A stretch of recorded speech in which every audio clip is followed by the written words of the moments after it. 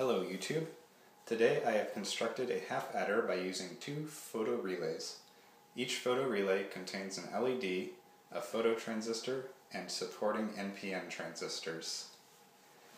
The input of the half adder is represented by these two LEDs. The less significant output bit is here, and the more significant output bit is here. The photo relays must operate in the dark to prevent spurious operation. As you can see, when both inputs are 0, the output is also 0. As soon as we turn one input on, the less significant bit of output also turns on. This occurs for both input bits. When we turn both input bits on, the more significant output bit turns on.